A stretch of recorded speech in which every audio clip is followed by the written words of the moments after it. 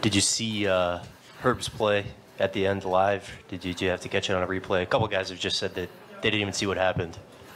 What? Yo, I'm looking at Devontae, waiting for him to make his cut. And all of a sudden, I hear the crowd, and Herb got the ball, and he got fouled. I walked straight to our bench. Said, looked at Fred. Yo, what happened? So he threw it off his back. I said, okay, we good. We're fine. We're going to be all right. When he went to the free throw, I said, we're going to be all right. I know you, pride yourself on seeing the floor, tied your career high in assists. Just what did you see out there tonight and the bodies they were throwing at you? I mean, I always try to play basketball the right way. And mathematically speaking, if there's 3 people on me, 2 people gotta be open. And I trust our shooters. We have great shooters on our team, and I was just finding them, and they were hitting shots. What did you think of Herb's First off, I like that hat. That's how you feel? You got a date after this? I'm just glad. No, I had to head back home to do absolutely nothing. My fault. I'm sorry to interrupt. It's nice to see you again after Memphis or San Antonio.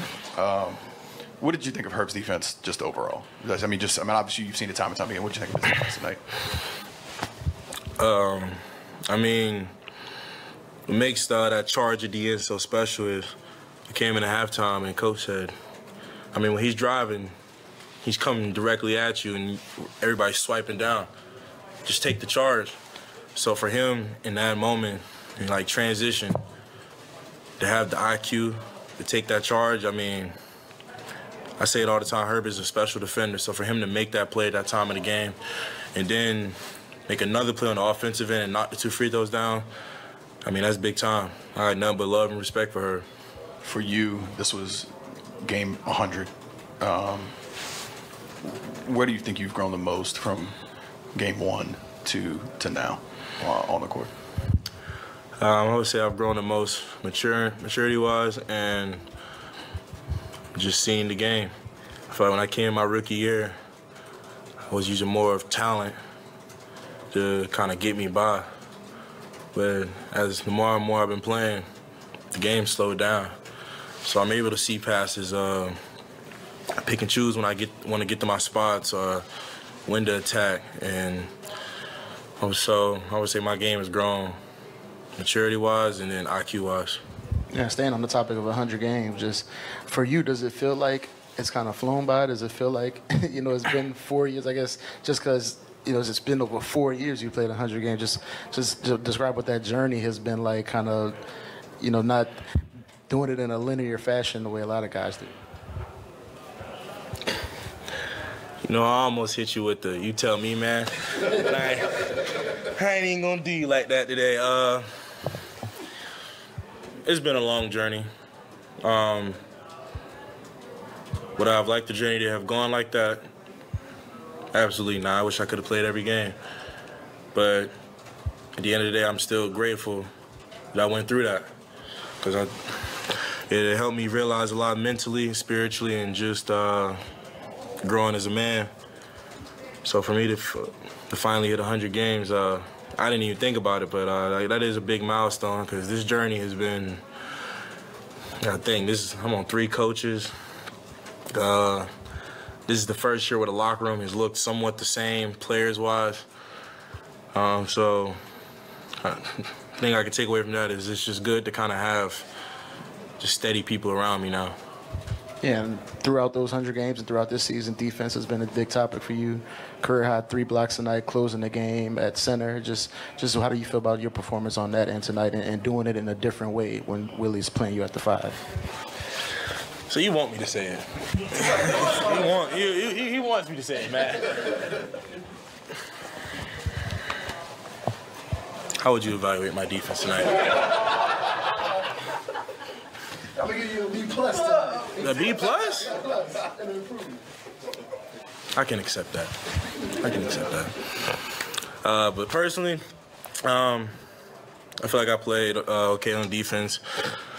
I'm sure there's some things that I could have done better, but I think watching film, I'll find that out.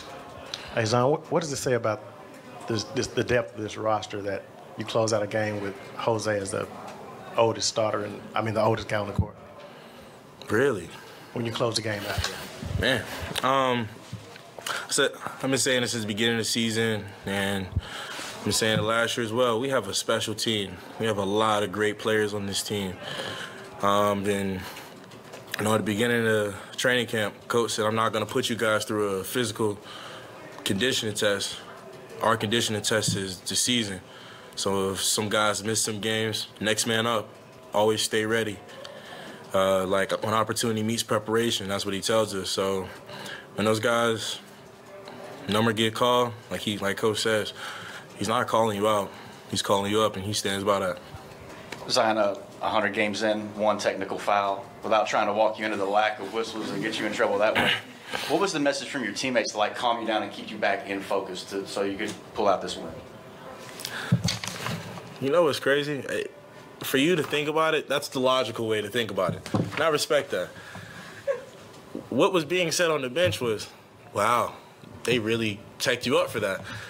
And, man, I wasn't expecting it. I think I was, shocked, oh, I really got a tech. That might be my first one.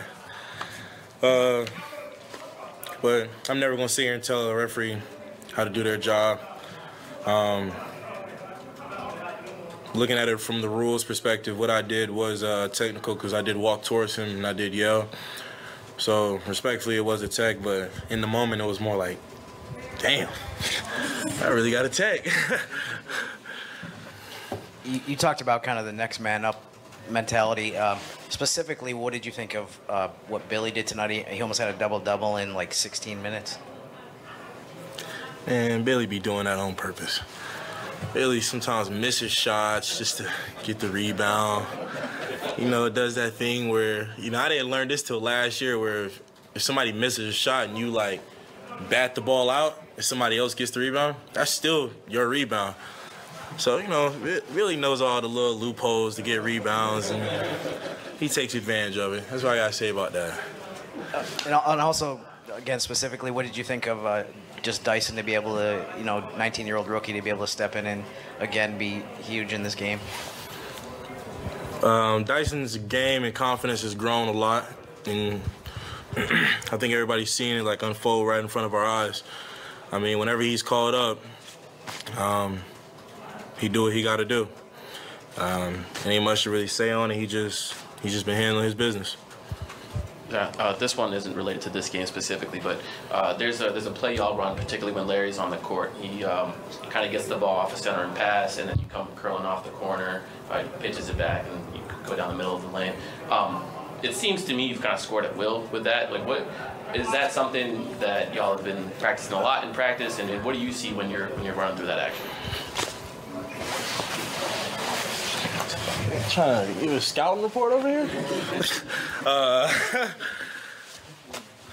I just, like I said, I try to play the game the right way. So when I'm coming out the corner, curling around, my first look is to read Larry's man, because I know my man is either trying to shoot the gap or he's trailing behind.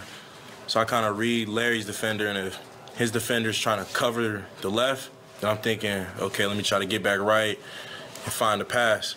But if my man tries to shoot the gap, then I kind of slow down and kind of get into my bag and just make the read from there. Zion, tonight you shot 1 3 and also shot 1 free throw. Is there any way you can, without getting fined, any way you can, try to get more calls even though you shoot a lot of shots inside the paint? Also, Shai Gilgeous-Alexander shot 18 free throws. He shot 18 free throws? Oh, he did. Made 16 of them. OKC played tremendous defense without fouling. They played tremendous defense. If 1 free throw all game, nah, they played tremendous defense. I respect it. There you go, Matt.